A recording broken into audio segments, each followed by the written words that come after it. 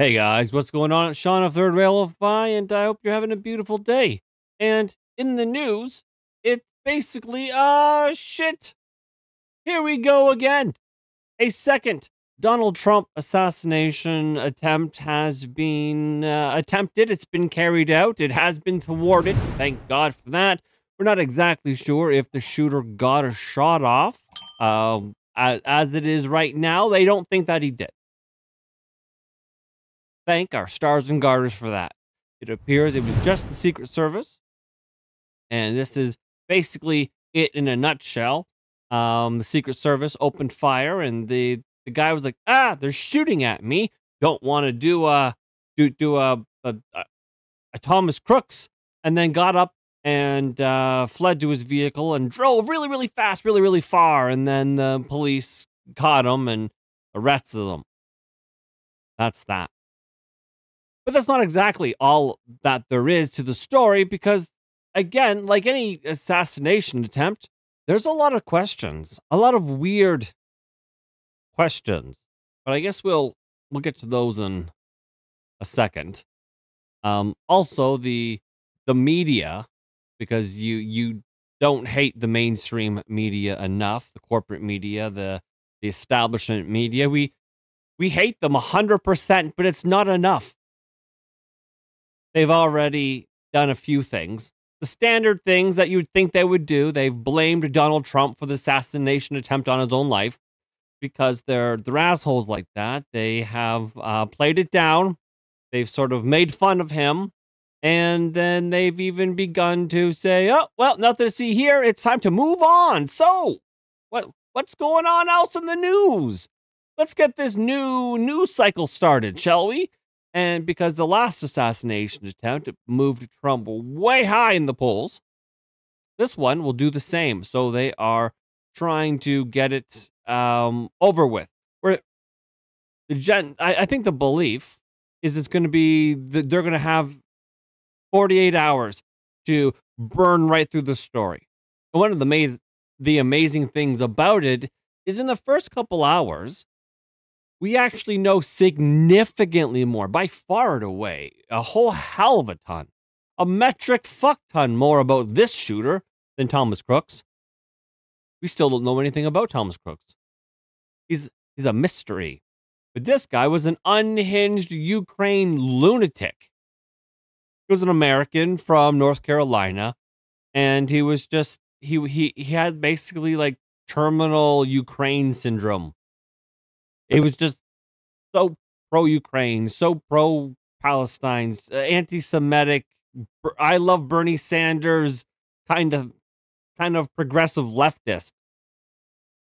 The kind of crazy that would dye his hair half yellow, half blue to support Ukraine. The kind of crazy that said to Sean Penn, the movie actor, who was also weirdly obsessed about Ukraine, how begging Sean Penn to go in with him and buy Polish fighter jets for Ukraine. That they'll just do it. They'll just go in and buy fighter jets together. I don't think it works like that. But also, I mean, this guy was begging Vivek and Nikki Haley to join up and not give in so they could defeat Donald Trump together. Like, he was so anti Donald Trump. He spent 8 months in Ukraine. Originally, he went there to fight. But they're like, one, you're old as shit. 2, you don't have any fighting experience. 3, you're probably a little bit crazy. We don't need you right now. So he went there and he tried to recruit people. He was like this weird, crazy cheerleader. This guy was he was a wackadoo, completely, absolutely unhinged. So, anyways, the stories. We'll get in some of the stories here. Trump golf course shooter named as Ryan Wesley Routh, a suspect, was arrested for an assassination attempt in Florida. Ryan Wesley Routh, the man named as the suspect in a possible assassination attempt near Donald Trump's Florida golf club was calm and emotionless when he was arrested on Sunday. He is a registered Democrat, an avid Bernie Sanders supporter. He's 58 and he's in custody after the terrifying incident at Trump International Club, almost exactly 2 months after a separate assassination attempt against Trump during a rally in Butler, Pennsylvania. The suspect was found unarmed as a backpack, GoPro camera, and an AK-47 style rifle. It's actually an SKS he had with a scope. I don't know much about firearms, so if you know what the hell an SKS is and why it's good or why it's bad, or comment below. Tell me about it. I'm still learning about firearms.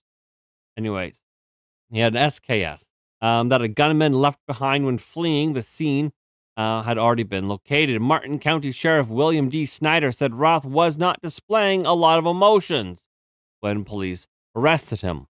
Snyder added that the suspect, a shooter, was relatively calm and never asked why he was being detained, because I think he knew the jig was up. So this is a photo of him, what looks to be in Ukraine, and he was just an unhinged weirdo.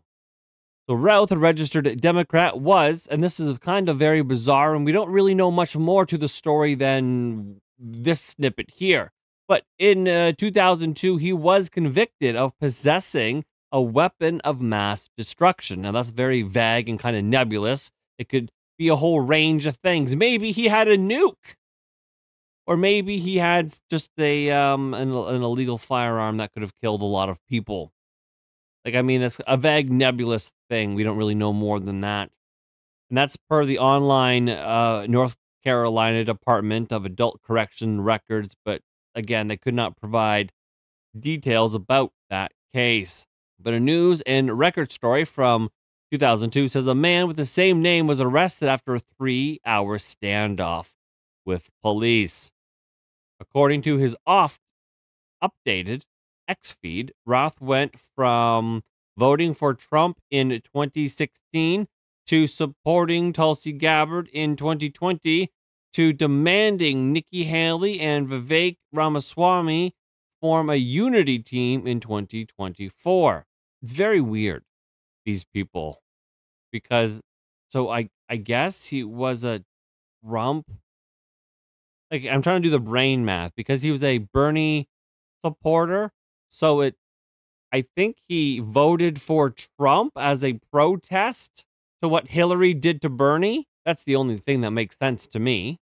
Only thing that makes sense. He was a Trump vote.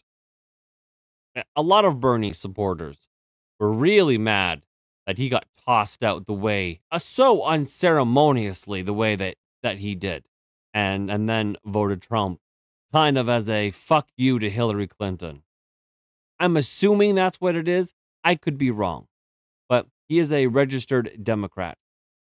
FEC filings show him donating to everyone from Gabbard to Andrew Yang to Elizabeth Warren to Tom Steyer in the 2020 Democrat primary. During the George Floyd protests, he was preaching anti-police rhetoric, but also used Black Lives Matter and All Lives Matter as a hashtag. He wrote a tweet to Trump in June 2020 saying, "While you were my choice in 2016, I and the world hoped that President Trump would be different and better than the candidate, but we were all greatly disappointed, and it seems you're getting worse and devolving. Are you retarded? I will be glad when you are gone." Yikes. That's, I guess, a foreshadowing, sort of. His son, Orrin Routh, said his father is not a violent person and did not even believe him to own a gun. He told Daily Mail that his father hates Trump, as every reasonable person does. I don't know. I'm pretty reasonable. I think Trump is wonderful. Trump is the best president of my lifetime. So the son goes on to say, "I don't like Trump either. the son added, but he said his dad is not a violent person and couldn't believe his father would target the president. Well, this nonviolent person went to Ukraine to fight in a war. There's a violence in war. There's shooting in war. There's killing in war. In war, you might need to be prepared to stab a man in the eye. You know what I mean? He's my dad, and all he's had is a couple of traffic tickets, as far as I know. The son said, "That's crazy. I know my dad, and I love my dad, and that's nothing like him." Well, they usually say that exact kind of thing. The former president was rushed to safety on Sunday after multiple shots were fired in his vicinity while he was playing golf at his club in West Palm Beach. Routh said his father moved to Hawaii a few years back and was living with his longtime girlfriend. He said he didn't know his father was even in Florida. He said he was at the beach, but I thought that meant the Outer Banks in Hawaii. He said, I didn't ask him for more information because we've had a falling out. We've grown apart. He wouldn't explain the nature of the falling out, but still spoke highly of his father. He's not a violent person, he said. He's a hard worker and a great dad. So great of a dad, they've had a falling out. Just saying. He's a great dude, a nice guy, and he's worked his whole fucking life. Such a great dude, such a nice guy that they've had a falling out. Just saying. Asked whether his father owned a gun, he replied, not that I know of. I've never known him to own a gun or known him to do anything batshit like this, the son added. So it kind of feels like he's gotten crazier and crazier and crazier and farther left. And so Donald Trump is very obviously a pro-Putin puppet. All the left says it. Oh, Donald Trump and Vladimir Putin, they're best friends. They're snuggle buddies. They high-five and hold each other's dicks. So, I mean, since this Roth fella, he's so crazy for Ukraine, absolutely obsessed. I mean, is it crazy really to think that someone obsessed with Ukraine would go after a pro-Putin puppet? I don't think so at all. Officials said U.S. Secret Service agents spotted a rifle barrel sticking out of the bushes 2 holes ahead of where Trump was golfing on Sunday, prompting the agents to open fire at the suspect. The individual ran to his vehicle from the trees, but was spotted by a witness who snapped a picture of his vehicle, a black Nissan, which included the license plate. Palm Beach Sheriff Rick Bradshaw told reporters at a press conference hours after the incident that the witness was able to share the plate and later identify the suspect as the person he saw fleeing the scene. The suspect was able to get within 400 to 500 yards of Donald Trump. Now, that's a much farther distance than Thomas Crooks was at like 130 yards. It's a much more difficult shot. And this guy wasn't practiced like Thomas Crooks was. So the probability of him succeeding was lower. But the fact, still being within 400 yards with a gun is crazy. And when asked, hey, why wasn't there a really big perimeter around? The answer was, oh, yeah, that's because Donald Trump's not the president. So Donald Trump is only allowed to have a small perimeter. No, seriously, that's the answer. That's what they said. They said Donald Trump's not the president. That's why the whole golf course wasn't secure. That's why there wasn't a big perimeter. He's only allowed a small perimeter. He's not a president. He's a former president. Sure, he's a candidate, but candidates are the same as former presidents. Like, what are you saying? I mean, unless you're RFK, then you just fuck you. But that's why it wasn't entirely secure. But also, this was a spur of the moment golf trip. And this is one of the big questions, ladies and gentlemen. It was a spur of the moment golf trip. Nobody knew that he was going there. It wasn't reported. He didn't tweet it. He didn't do any of these things. It was nobody knew he was going to be there. So how did this guy know he was going to be there? That's the big question. That's the thing that we're wondering, because this guy was a little this guy was much more prepared. So the FBI shares Pictures of the rifle, the backpack, and the GoPro that the assassin had hidden in the bushes while lying in wait for Trump on his Florida golf course. New images reveal the backpack, the GoPro camera, and AK-47 style rifle. Again, we've learned it's an SKS that a gunman left behind when fleeing the scene where he was targeting Donald Trump. Law enforcement held a press conference in West Palm Beach on Sunday. And then, so it's basically this right here, this image. All right. So we have a backpack, right? We have, this is armor, some sort of ceramic homemade armor. And that should be enough to alarm you. And what I think is his GoPro that he had up here. So he was going to take out his target and he was going to record it. Thomas Crooks was just interested in taking out the target. This guy, I think he I don't know, maybe had inspiration from Thomas Crooks. He learned a thing or two. So he's lying in wait and he's making a sniper's nest. That's what he's doing, right? He's not necessarily trying to blend in, but he is behind the fence of the golf course. He is in the forest, in the bushes. He finds a spot where there's a line of sight, but he hangs plate armor, homemade plate armor. So when he gets shot at, because Thomas Crooks got shot at and killed, this is enough to stop the bullets so he can then run away. So he knew normally when you go after a president, it's a suicide mission. You go there, you know you're going to die. If everything goes to plan, the person you're going after, they died too. But you don't ever expect to leave. This guy expected to leave. Or at the very least, he wanted the extra time to get off more shots. But as soon as the Secret Service started shooting at his plate armor that stopped the bullets, he dropped everything and he ran because I think he wanted to leave.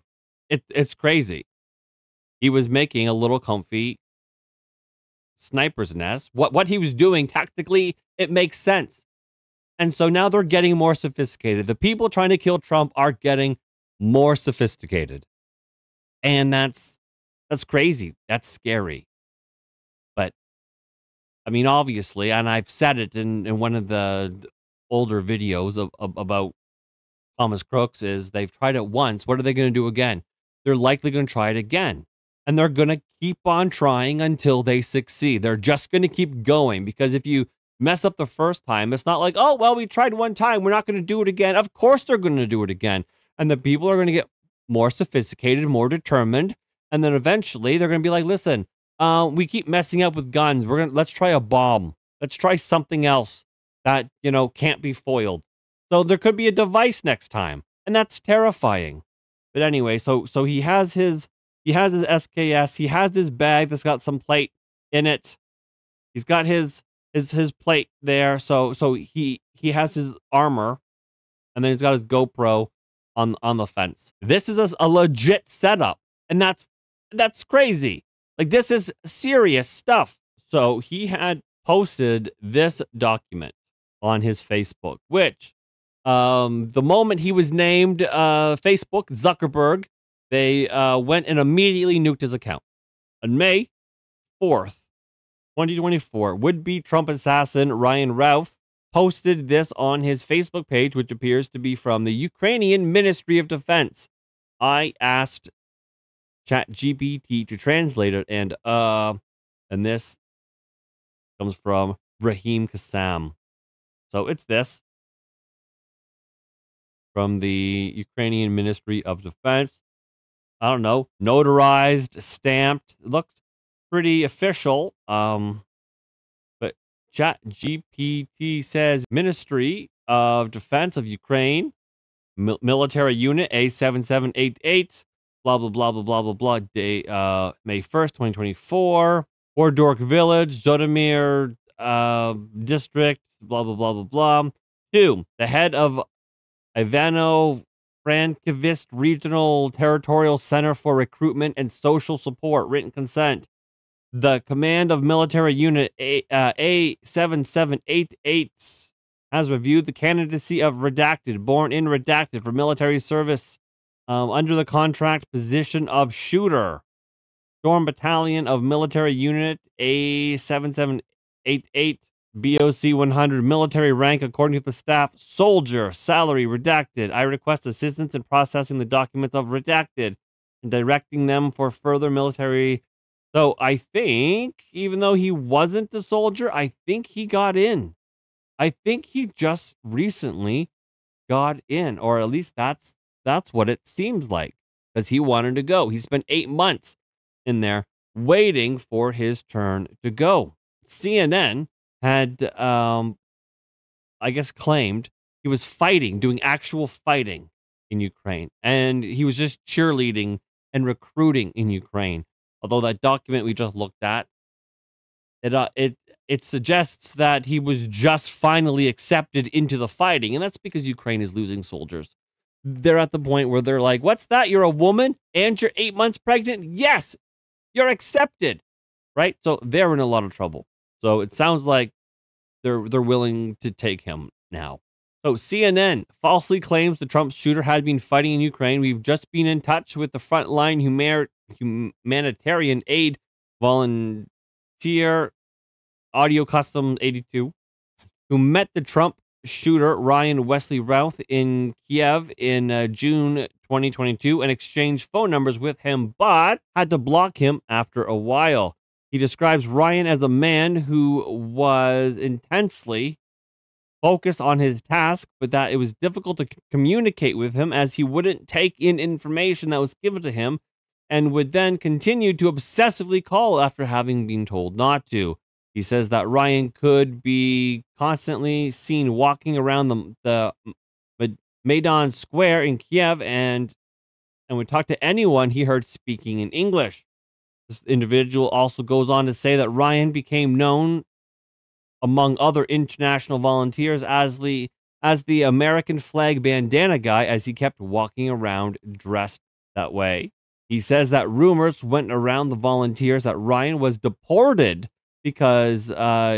deported by Ukraine after having annoyed the authorities by continuing to try and send Afghan and Pakistan soldiers to Ukraine despite having been told that the Ukrainians weren't interested in his plans. This individual goes on to say that it's unlikely that Ryan ever left Kiev for any other locations in Ukraine, and that he definitely never fought in Ukraine.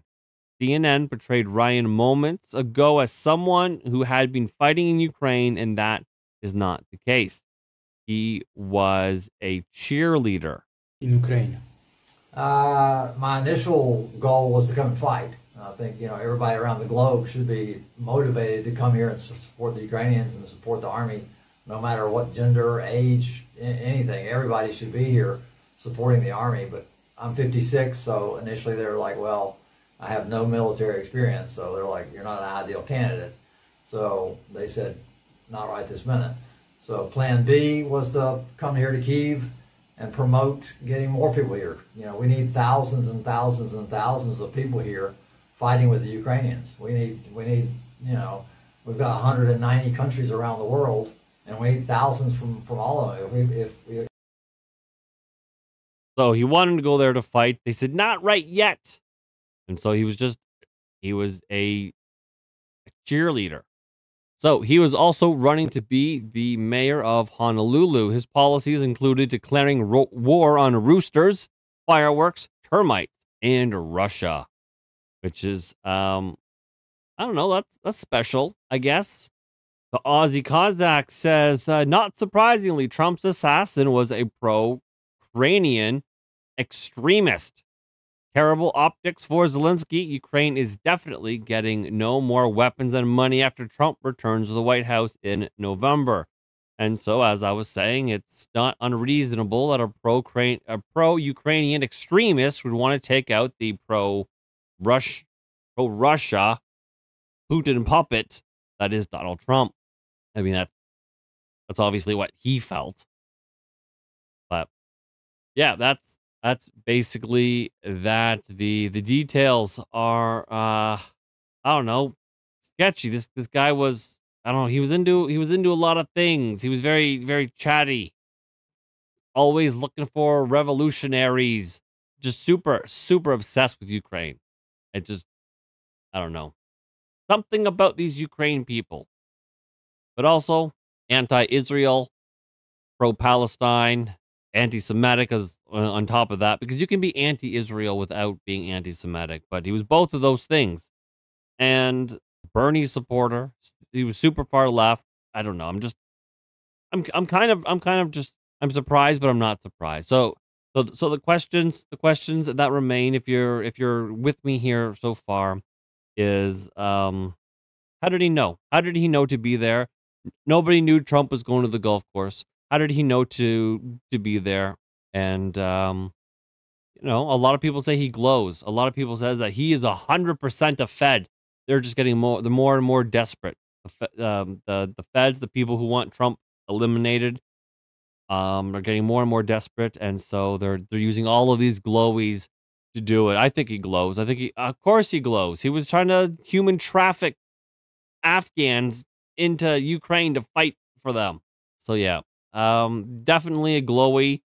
I just I don't know who's handling him and how he knew to be on the fifth hole when Trump was coming up to the fifth hole. Very weird. Um, the fact that he would build a sniper nest, which if he's got no fighting experience and all that, so I mean, apparently you can learn how to build body armor or plates on YouTube, I guess. But how to set up a sniper nest, how to build the plates, and the reason why to do it, and yada yada yada. It seems like there was some sophistication to it, and I don't know. It's a little scary. Those are the questions that kind of still have to be answered. I don't know if we're gonna, but again, he is still alive. He is in custody, and so I guess all eyes are on how long it takes for him to be Epsteined, huh? Because who was it? Was it Lee Harvey Oswald, who I don't think actually shot JFK? He was taken in alive, but then when he was in custody, he got Epsteined as well. He got Epstein before it was cool. And yeah, so I just assume this is going to happen to him as well. I mean, it only makes sense. But anyways, thank you for watching this video. I'll see you guys in the next video. Peace. Peace.